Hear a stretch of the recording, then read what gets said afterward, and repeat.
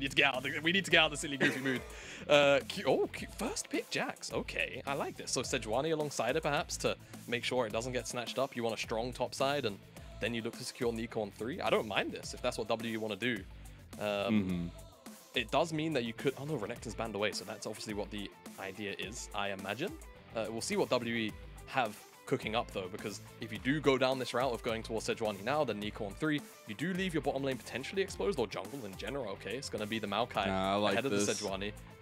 Objective control, vision control as well, very easy to achieve with this champion. If you start to pull ahead, it gets obnoxious, but EDG themselves can still find a counter matchup, I'm sure, on the top side through Arla and his extensive champion pool, especially in the duelist, right? Arla has things like a Fiora, has other tanks that he can lean on if he wants to neutralize this Jax, so it's not going to be impossible for him to do.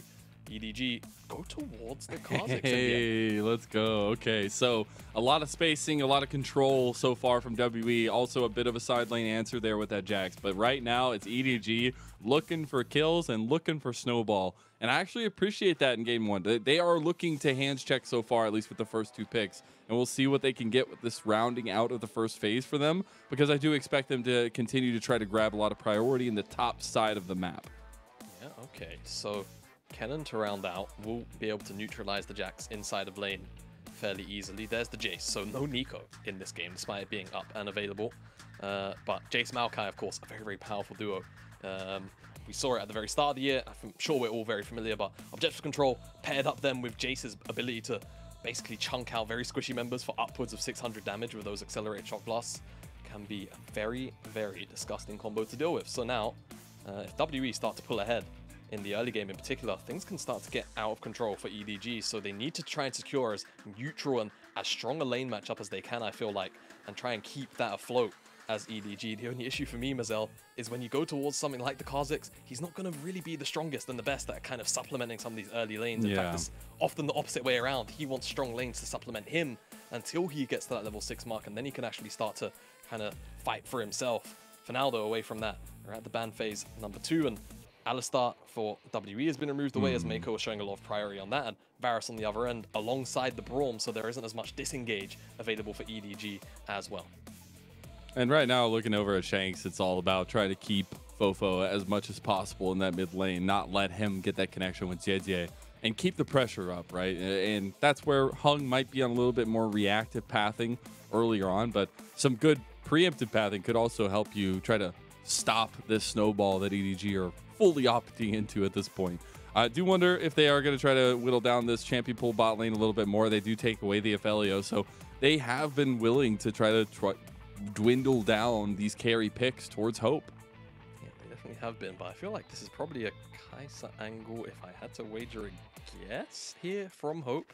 Obviously being able to go AP / that kind of hybrid build actually enables a more poke variant of Kai'Sa, right? And when you've got Jace alongside Maokai, that feels like it would fit in perfectly, but they're going to blind the Rel. I mean, they did go for 2 support bans, right? So I kind of understand this idea of removing away 2 strong lane counters to this, but I feel like support matchup has way more sway in terms of what you can actually get done in the early stages. So holding that to 5, I feel like could have been higher value, but this is the option for WE, and we'll see how it pays off as EDG now have the opportunity to pick up their priority AD carry and the counter pick support into this round. I'm sorry, I know you're trying to be serious, but by God, that little gif of Uzi in the background there, him giving kisses out was adorable. We do get the Kai'Sa locked in for Uzi, so not been. And something we've seen, talked a lot about in the LPL. The win rate does not look good, but the consistency we see this pick and the amount of times we've actually seen it snowball with the different variations of builds has been really, really interesting to keep track of.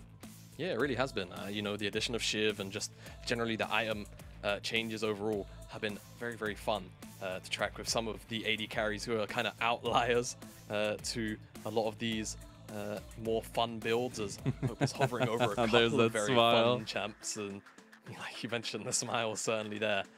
Curious to know if it's just going to be the Jinx. It will be, as this is one of Hope's most played champions, and I think coming out of that 4-win streak, WE had Hope on something ridiculous like 38% of his team's damage or something, and a lot of it was because of this Jinx pick, so we'll see what he can get done here in this game number 1 into EDG.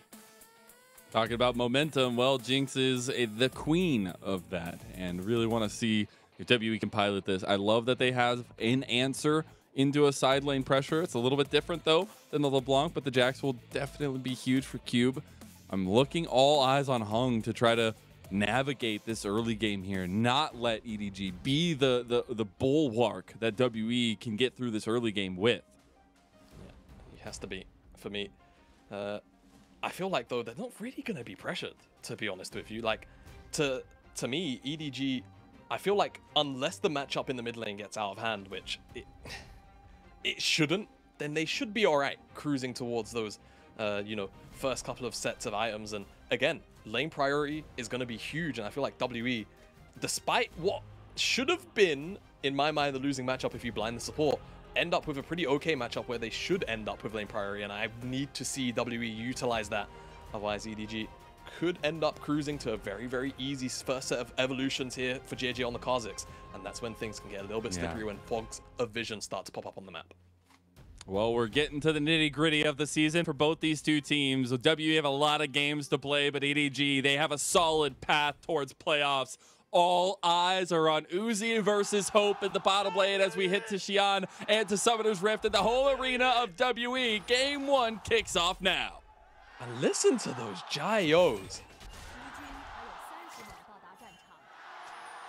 Chills. Genuinely. Meiko. Oh, Meiko. Oh, a little bit of that lollipop not going his way. We'll have to burn the early flash. WE early on with this level 1. Yeah, I think not only trying to get past Lwandy, but the slow kind of almost helped him out, but he just can't risk getting stunned up by the rail. So no flash down there. Heng could make a very, very early appearance towards the bottom side of the map and really make things quite awkward.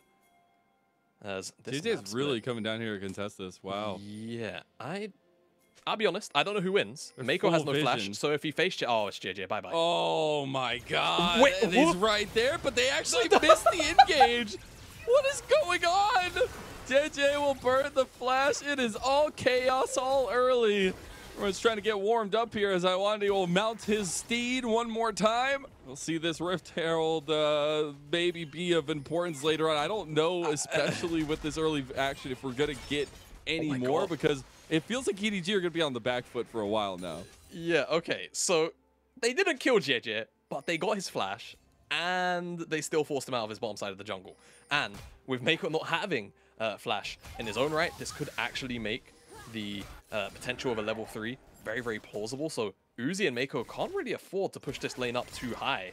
It would actually probably pay off better yields to keep it in a slightly more neutral state on their end. We'll see exactly what they want to do with the wave, though. If they can actually hard shove it and crash on wave 2, they can certainly sit a little safer.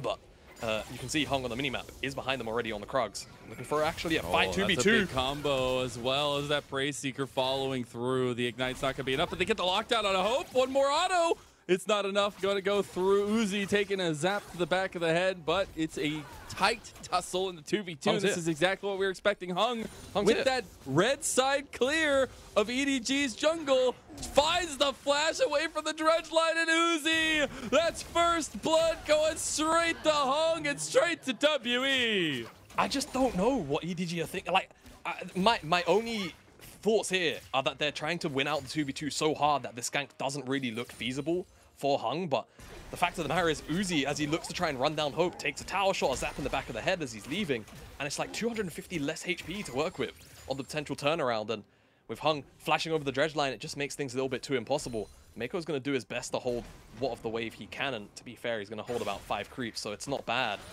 But still, giving over this first blood feels a little bit lackadaisical. Jiejie will at the very least clear away some of these camps on the top side because he knows it's kind of a split map situation.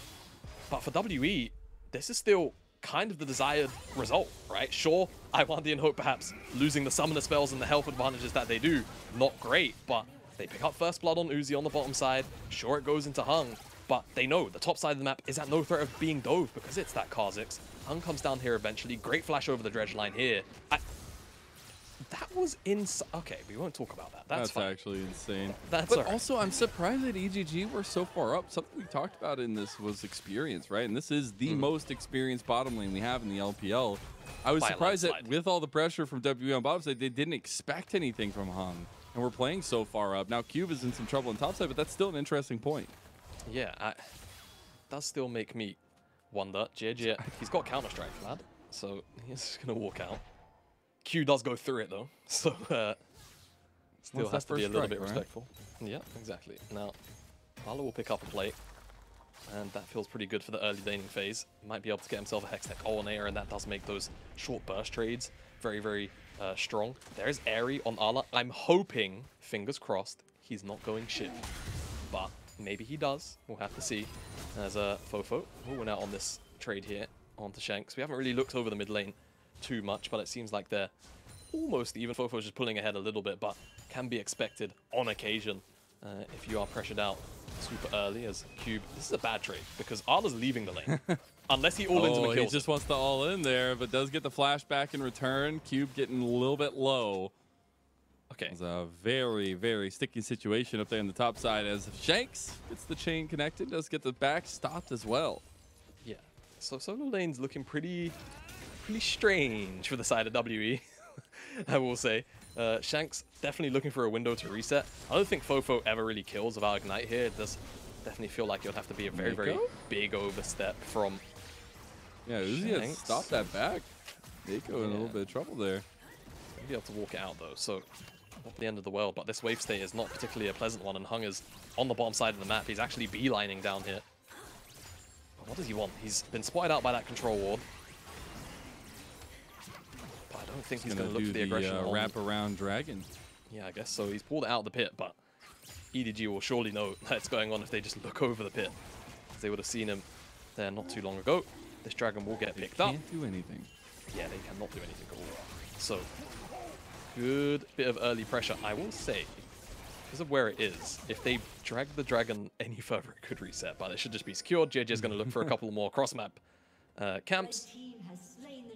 And only level 5 for now, but we are 6 minutes in, so he's actually on pretty decent pace, all things considered, especially when you factor in, of course, that early invade. Heng is making his way up there, but he should just about lose out on the camp, I think. But Shanks is Everyone from W is actually going around where Jiejie is. We get the 2v2 going back onto the bottom side, but Jiejie was forced out of the jungle, was able to steal away a little bit, I do believe, but Heng responded in kind top side. Yeah, Heng did. So, Meiko, dredge line. Lollipop. Ooh. So, a little bit awkward there. Because of the angle that Meiko found that hook on, the terrain stopped him from going forward. Yep. It was really strange, but that's just how the whole drag system works. Twice that the lollipop has not worked for Meiko, or like has worked in his detriment, which actually I don't feel like I ever see. Ooh. No, definitely spotted him. But it's a battle for the Skull Crab, and it's first move from Cube, but Arla's a level up, and his ultimate a little bit more impactful in a skirmish like this. And maybe looking for level 6 here, but still halfway from it. Just wanted to try to push this wave and get that priority for Cube. Yeah. We'll just give him a good base as well. I was going to say, Arla wants this one. Yeah, Slicing Maelstrom, that's the signal for the go button, and Jiejie flashes into the counter-strike there. That's a bit unfortunate as Arla can't follow it up. The damage does not stick. Huh. Very, very curious from both sides there. Jiejie flashes into the counter-strike. He was, we are warming up early. He was looking to just try and execute Heng, but couldn't quite get in range, so definitely understand that one. Arla really feeling himself in that 2v1. Knew he had Jiejie in his back pocket and forces back Cube and Heng, and that's another plate picked up. And I've just looked at the scoreboard. Cube has 25 CS. Yeah, it's not great, man. It's already a like 1,300 gold lead just in that top side, and this is coming from a man, Arla, who was literally making things happen for LNG in playoffs in their big run in 2021 as well, and even in at the end of 2021, trying to make those miracle runs happen yet again. But this is a guy that came to EDG that I was so excited for because he brings that unique play style. And we see actually FoFo bringing his own unique play style with a solo little catch out there with a bit of help from Meiko, gets the kill, and that's a response from EDG on the map. Yeah, really solid from EDG to find that pick. Just pull Lwandy in rotation. He wasn't able to get back over the wall, so he will just find himself in the death chamber. That is what happens when you fail to get that ward into that bush over that wall. Unfortunately, it looks worse than it is. It can be a hard ward to get, but it's not as hard as that one where you stand in the river and get it in the tri-brush. That one's really, really solid. Oh, Cube, you just stepped up to your doom. I don't think Grandmaster is going to save you today. Nope. He has I flash need to and have Q a now. conversation with him after that one. He's done. Goodbye, Cube. This is rough, that topside matchup. That is more than double the CS in the hands of Arla. And now, at the very least in response, Uzi will get picked out on here. Has Flash and Cleanse? Has Cleanse? Did his Flash just come up? I think it was just coming off cooldown, maybe. Either way, I think he was dead. I think he also cleansed a little late. But it doesn't matter. It's the full aggression for WE. Everybody's still just getting the mechanics under them here in game one. But it is WE who know where to punish, who needed something to punish, and looked bot lane. Yeah, they do find it. And, you know, if we're talking about the expectations we were setting up in terms of, you know, how we wanted WE to play, this is technically right. You know, Uzi getting, you know, a lot of pressure put down onto him, and a lot of it is coming from Heng and Shanks as a bit of a duo, and just ensuring that they have a little bit of coverage through the mid lane. However, EDG are monstrously winning out the top side of the map, and if they start to reclaim areas of the map on the bottom side, just because, you know, we have such a strong Kha'Zix now at one item, and Meiko is just consistently roaming around the map, pairing up with Jiejie, like we kind of mentioned they used to so much in spring, things could start to kind of snowball a little bit out of hand if this vision starts to be fully taking control of EDG. And that's the thing, this comp, that's what they wanted. They wanted to snowball you out. They're pushing on first item spikes. They're trying to continue to use this lead for FoFo with the static shiv and the strength that the LeBlanc has represented to find at least a little bit of home on this bottom side as well. Give Uzi some pressure relief and actually get some plates down here as well. Yeah, a couple of plates. I think the minions will just about finish off that one. Extra bit of gold. So Uzi probably doesn't even feel that bad. Like, he's died twice, but Hope hasn't picked up either of those kills, and it's only one plate on the opposite end, so they are realistically and just he's looking at his top side like, oh, all right. Yeah, so he doesn't really care. And for me, I feel like EDG should just feel really comfortable. We said that they wanted to get to, you know, level 6 mark pretty undisturbed. They've gotten there, and not only that, they're well past it at a point where now, as the second dragon spawns up, if Arla gets teleport up in time, though I feel like WE won't give him the window, this could have also been a pretty detrimental skirmish for WE. So fortunately, they will pick up the second dragon of the game, and it will be stacked up for them. So this could be a point of pressure that EDG do have to deal with. But in terms of the gold, it does feel really, really strong for WE. And oh god, it's a Chemtech soul, so I don't worry know. about it. I will just say it's actually really nice to see WE uptick in objective control, because they are not a team that necessarily has the best objective control on the map. EDG are actually the ones that are like over 50% on all of the objectives, plus first turret, plus first blood. So it's actually really nice to see WE trying to play preemptively in that avenue, but they have not found an answer to this top side. And Jiejie, he came knocking once before. He tries to come knocking again. Maybe third time's the charm now that Flash from Cube is down. But this turret is all worse for wear here in EDG. We're trying to get first brick. Yeah, they are looking for first brick. Quite a strange way for Jiejie to have approached that, but at the end of the day, he is gaining Arla. Gold over him. Oh. Yep. Oh boy. It's not getting better. I don't even know what to say. Look at Cube's face. Like, that's me right now. He's just sitting there like, This is like the equivalent of playing a tank into Darius and just getting no help and just being camped at the same time. Except he's playing Jax, a carry, who wants golden resources. And he's against the cannon. So, yeah, this is tough. Arla's sitting the observers are just holding the gold. Holding the gold, yeah. How far can he get ahead of him? Arla has 2,000 gold in his back pocket. And he has those items in his inventory. So he's going to go back to base with, like, belt and very, very close to a needlessly large rod on top of that. I think he's probably going to end up with, like, another blasting one or something like that. But either way, he is huge right now. It's the belt. It's the belt. I'm just glad we're not seeing static shiv. I'm not going to lie. True. I just don't like it on Cannon. It's a bit of a bait, man. You know, Ashin was kind of hating on it earlier. And I do agree. I think the item has got a little bit more hype than it deserves, but there are definitely some very, very core, strong users of that item. And one of them is LeBlanc. And one of them is definitely LeBlanc. FoFo is right there. Yeah, exactly. Yeah, we've seen just how much pressure EDG have put down. I also love, you know, I was talking about WE doing stuff to get a lot of that kind of neutral objective control, map control, things like that. EDG still get first turret in this game, and they are at that 69%, I believe, just about in first turret. So They know where to go to get gold, and it's those early turrets with all those juicy plates. They had gotten a bunch of them across the map specifically for Allah, and now unlocked is EDG's composition. Yep, absolutely. All they need now is Jiejie to hit level 11, and second evolution will make him even more slippery. Cube, a little bit of poke damage. Autoing Cube cleared the wave for FoFo. Feels good, man. That's lot of skill expression inside of this build. Are you mad? No, you not angry? really. It is a silly bit. Hey, Don't talk hold about on. it. Hold on a minute. When I came back and we were casting together in our first cast and we saw LeBlanc Shiv, you were the one that were exceptionally angry. I'm accepting the world that we live in. I have accepted our overlords into the static Shiv until we go to another patch. Like, this item is ridiculous, the amount of pressure that it gives you. It's just insane. And that's what the draft, I was like, maybe they have an answer to it, but so far they don't. FoFo is just going to be insane every single time the depth charge comes through on the Shanks. EDG are hungry here. They want to try to chase down WE, but luckily they have a bit of a defensive turret to go back to, even though it's not going to be lasting for long.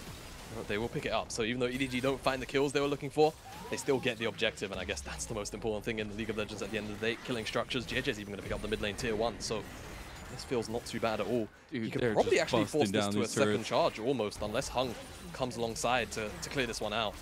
If he really wants, but he will just let it go and fade. So 2 towers for this teleport. Cube, I guess, gets to shove in this wave, but it's not like he's going to hit the tower and pick up plates, which this is the first time the tower's going to take damage. I think that's why the Observer's hovering over it as well, to be honest. Let's go, minions! Woo! Let's go! Cube's sitting there cheering like their biggest fan right now.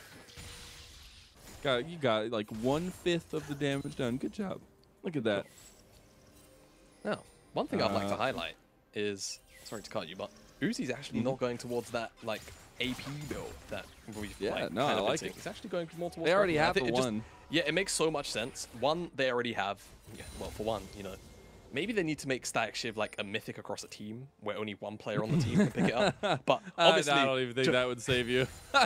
Jokes aside, obviously, they do have a lot of AP already baked into the team. Kai'Sa herself does, you know, like 20%, maybe 15% magic when she's going physical. So, yeah, having Kennen as well just means that she doesn't want to overstack and give WE very easy itemization, so I can respect that. And AD Kai'Sa is still no slouch, still deals a whole buttload of damage. Yeah, it's actually crazy. No, Jiejie failed his hop over the wall. We're not going to go over that. We did see it, Jiejie. We've seen this game whenever everybody's warming up. We've seen a lot of stuff in this game that you could say was not great. All right, there's a lot of stuff that's happened in this game. It's like, okay, your hands are warming up. Good job. But we are 2-2 at 17 minutes. You think that's not bad? This is a pretty even game. We're going pretty evenly. We're going to be getting to late game here. No, it's like a 6,000 gold lead for EDG. Yeah, I do wonder, like, because a lot of this gold is sat in the top in the jungle, do WE, like, how much do WE feel this gold lead right now? Because it's starting to get everywhere. It started there, but it's starting to go everywhere around the map. Yeah, that is also the obvious point, right? It's going to slowly start to bleed, and that could certainly start to arise an issue, as Allah, I guess, was just baiting Cube to potentially go in. He's not going to be collapsed on, and not only that, he has Allah behind him as well. So, just very happy to step up, because he knows that his jungler will very easily assassinate just about any target. That was an auto, a Q. And Lwandy is going to be forced back. Meiko's also in the area, so W, again, just losing control of any part of the map they try and take. Didn't really talk much about it, but they did lose the 3rd dragon, and that went over to EDG, so now there's not even a threat of Soul. And side lane, that control is going to be in EDG's favor if it wasn't already through Allah. LeBlanc is going to have priority over Shanks, so this is EDG's playground as far as WE are concerned, and I feel like W are just going to have to try and hold on to their lunch money where they can until Hope comes online, until that second item as well for Shanks is there. Because right now it's EDG of all of the agency that they can pretty much use wherever they want. 2 items for Jiejie, haven't even gotten a first. So I guess he had boots completed for Heng, but still sitting on components. I do like that Shanks has 2 items now.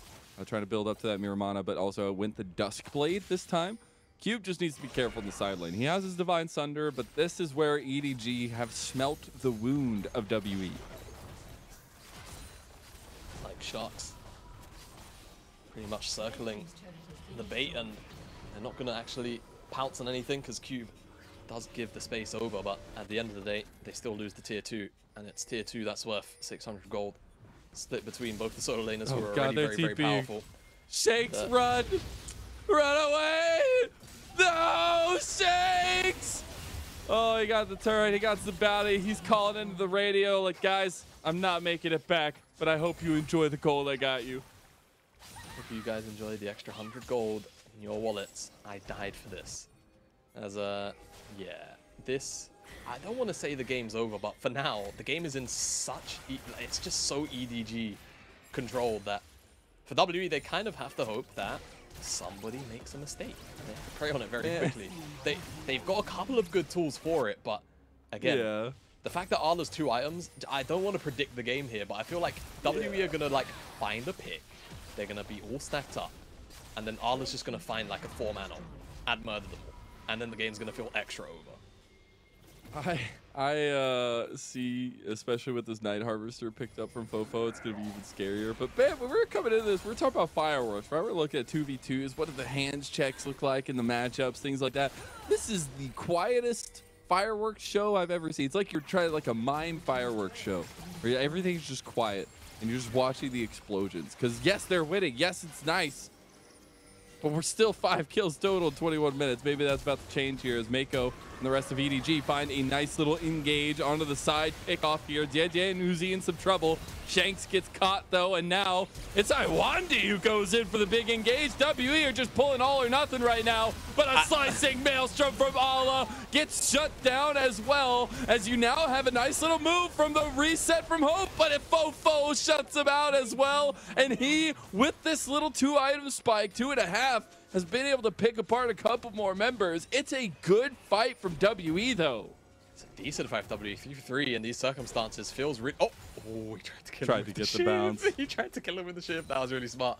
I was actually so close to being correct. Like, if Arla's alive for an extra second, man, I think he just kills everyone. We'll get a look at it though, because it starts off with, you know, just an attempted pick on both sides, actually, to be honest with you. Not only onto Shanks, onto Jiejie, also like it was going to be onto Arla for a second. Arla though, after they kill Shanks, it's like they all funnel into this choke, and the only reason why they don't die sooner, I feel like, is because the flash out from Arla, yeah, I think he gets, what is it, rooted by Maokai instantly, so he can't move and stay on top of Hope. So very, very close to killing him, but what it means is Hope stays alive for much longer than he deserves to, gets out all of these extra rockets, and actually able to claw a little bit more back for WE than perhaps, given the circumstances, they should have. EDG, however, once we return back to the map, pick up the dragon, so they're now 2-2, and will likely just look to reclaim more territory back on the top side of the map around the Baron. And I'm honestly proud of Cube. Cube actually had a big influence in that fight where he has been down and out for a lot of the majority of the game. So the Jax actually able to do something with the Divine Sunder. Going to be looking at second item, but you look across the other side, we are getting very close to 3-item spikes, and EDG do not want to let up. They have a snowball comp, and that snowball is already formed. I have to call them Nunu. Jiejie. It's going to be forced to use his ultimate. Oh, the end of the world. A little poke on the back end there. The Nature's Grasp does end up connecting on the Meiko, but the Dredge line got him out. Yeah, not too bad. I mean, they still get away with what they wanted, right? In this exchange. EDG, so... All the dodging it, who's just taking a pie to the face there. Not bad, not bad. I mean, man. Why isn't there a pie skin for Jace? Oh my gosh. A pie skin for Jace? I don't know. Throw pies? No, that's not. See, I was going to say the whole, like, bakery Pantheon thing, but they already did that. Yeah, they already did that. Very, very funny. That might be my favorite Pantheon skin, to be honest. It is very good. It's a very good one. Although, he throws butter knives as his spear. Missing 1, 2, 3 Pantheon in the meta. It's funny. I know this has no bearing on the LPL. In an ACL, we have a guy that plays Pantheon, and so I get to cast him sometimes. It's kind of fun. Dude, but anyways, back into this one specifically. No I won't add we got anything. the look at EDG though, man. They're moving forward. All right, and I think that now that this pick comp has found a lot of confidence on the map, I want to see them continue that, because I do still feel like entrance into objectives is going to be something that can be difficult. I'm not saying it's going to be difficult, but can be difficult given the WE composition as well. Yeah, it certainly can be. I feel like the big thing for me is that WE's composition really wanted to be ahead through mid jungle, right? So you can take control of vision here as Cube actually might this is win. the ultimate comeback. Oh, nope, not anymore. Oh, never mind. Oh, that's God. not happening, and he is completely surrounded. Ooh, gets out. He has the hull breaker as well that had gotten completed. He makes it out alive. They don't want to chase him because he's just slippery. And W on the other side don't get punished either. Yeah, you know, here was me thinking, Cube might win now that he has Hullbreaker. I didn't see that Ala had finished his Void Staff, so he absolutely still does not win. He is looking to try and win out on the side lane. Hope will be able to just step away from FoFo's attempted poke. And yeah, I feel like, again, more control around the top side afforded to EDG. If they want to start Baron sooner rather than later, WE will have to check into it, right? There is no getting around that. It just depends on how quickly they actually get the setup as secure as they want it to be. As for now, the pace of the game has definitely slowed down, and I feel like that is by design of EDG. But of course, the longer that you let WE scale up, the more powerful these champions innately become. And it does, of course, mean that mistakes become more punishing too, right? If you slip up now, you know, at 25 minutes, you might be able to recover. You slip up at 35 or even a little bit earlier than that, all of a sudden, you know, you're down so long that people on WE from a fight that you lost can respawn and get the Baron. So I would like to see EDG put the foot on the gas a little bit, but for now, they are still very much in firm control of this game. Yeah, they absolutely are. And again, getting really close to those 3-outer spikes. We got to see, though, a collapse on bottom side on the Cube. They're going to try to knock once again at the door, but now he has that hole breaker. Might be sitting inside the door with a shotgun. As we'll see if he can actually get this going. He will take that attack onto Ala, though, and immediately realizes the mistake that he might have made. As he gets the TP in this time around and takes the 2v1. He gets the solo onto Ala. And from the bottom, now we're here, WE. Ala did not have his ultimate up during that exchange. I think it was just coming off cooldown, so he wasn't able to use it. Oh, long journey home. FoFo gets caught here. The double CC, and Hope will be able to respond here. FoFo ends up making it out even with all the damage down. Shanks can't find that extra engage, but this is Baron for WE, and they're picking up steam. Yes, they are. Jiejie is here, and he will be spotted out on this ward, but will he be able to get inside the pit? He's got flash. He's got ult coming up in a few seconds. Cube's just going Cube is on the other side. Right now, he's trying to make up for those early sins. It's Baron for WE, and they even find the fight after. Meiko's down. EDG have no response, and WE, they are clawing back this giant lead. There's actually a TP from Ala down here trying to commit on to this one. Baby's all by himself. He's all by himself. Is he going to go it? No! Opens up. They are just throwing themselves. But Uzi, he steps up to the plate and then immediately dies.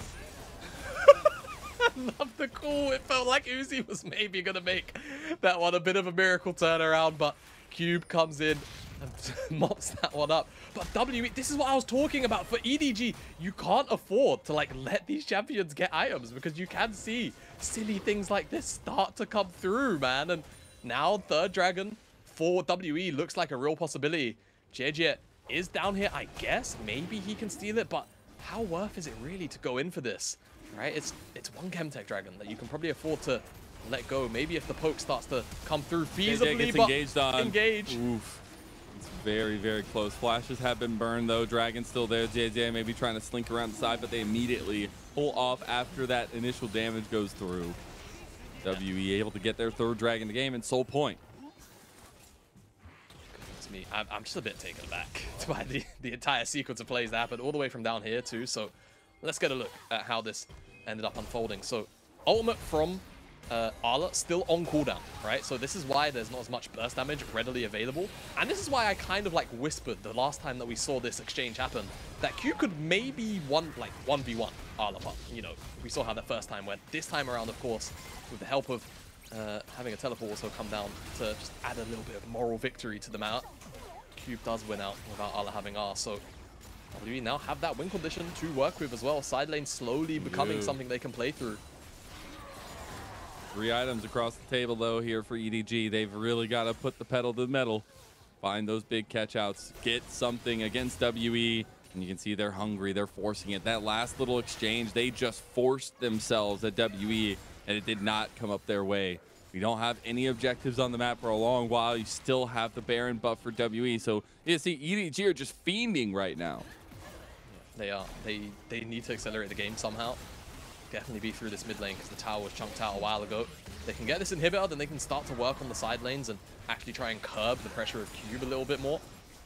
As Baron's also dropping off from WE in 20 seconds. Not that they really had much of siege, but they definitely clawed some gold back, which feels good at the very least. Cube, however, claws back some gold injection in trade right now with this bottom side tier 2. And that should be his wit's end finished up as well, which he's angling towards. So just, again, push him a little bit further ahead in terms of his capabilities in a 2v1, specifically at dealing with Arla. So WE, you know, you rewind the clock 10 minutes ago, this game feels over. And now they've had that chance at picking up the Baron, and Cube has now fully come online on this side lane. It's become a very tricky affair for EDG to actually close this out. I found out what happened. Somebody unplugged the sound system to the fireworks display. That's what happened. See, now we're getting all the fireworks and all the sound with it, okay? It just, you know, technical difficulties.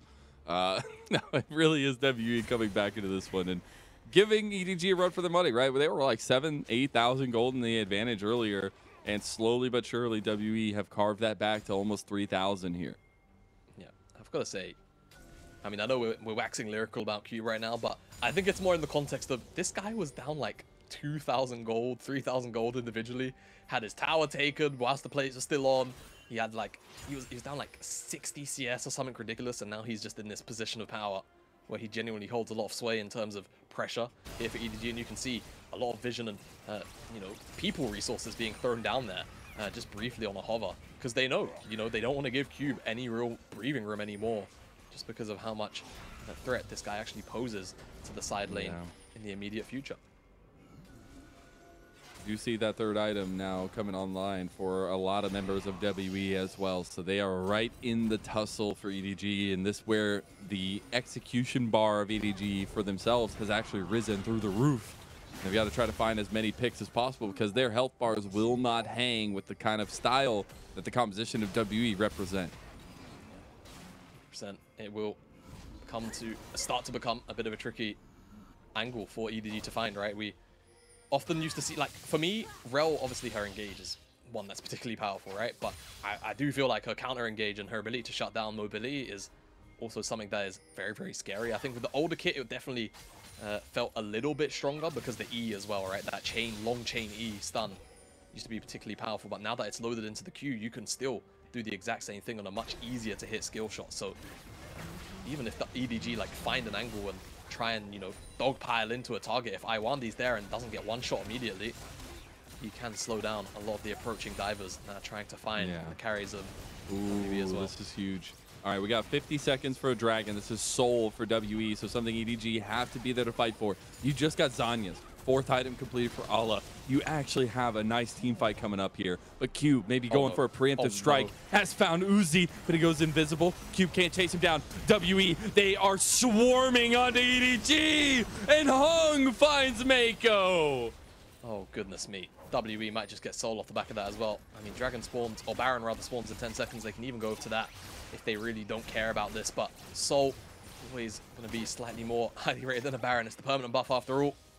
Even if it's a Chemtech Soul, that's going to feel quite good, right? I mean, hey, this is a game where being bursted down below 50% HP against poke and against all-in from a They're cannon, forcing it. Pretty reasonable. And yeah, so EDG are trying to make WE kind of think about their next couple of moves because they're all on the top side alongside this Baron, considering the startup. So WE have to just play this mid lane way for now and actually wait to see what EDG are angling for, but they can't check into this fog. Arla and Jiejie waiting in the darkness. Very, very scary. Now WE will look to try and send, at the very least, Q back over to that dragon, get that one started up, and see if they can buy enough time for it to be secured whilst they just hold hands of EDG and ensure that they're not actually on the Baron. Meiko has made it back out onto the map. That's actually pretty big for a lot of the engage. FoFo trying to find hope here as well. The dragon is going down. EDG are struggling to find something back, but now they realize they need to find something. They've got to get something as that Chemtech Soul takes the rift in WE's favor. It is back onto the Baron dance. EDG go. Yeah, they have to look for it. Hope's gone to the Wolf Camp just to try and vamp up a little bit of HP. He will make his way back over. The ultimate power spike for WE, though, it feels like. EDG are desperate. They got Meiko on the bank. They are nowhere near. That timing on the Nature's Grasp, but Allah, he wants to make it happen. One by one, are the dominoes going to fall? Uzi, he's in the back line. He's got the killer instinct, but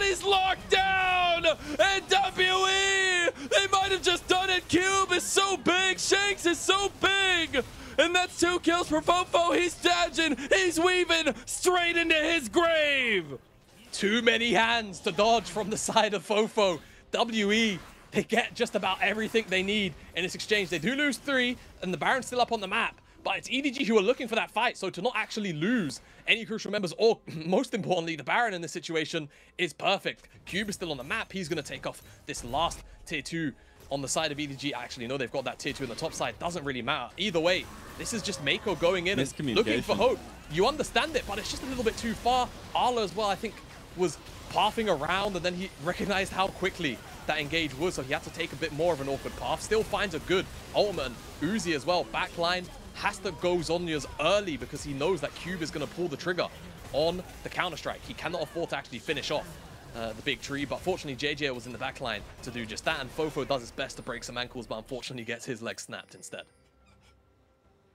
You find a little bit of medical action going on for EDG. They are struggling here as the lead has now crested over to WE's side for the first time in this game, 35 minutes in. And if that's a comeback, oh my goodness, what a way to do it.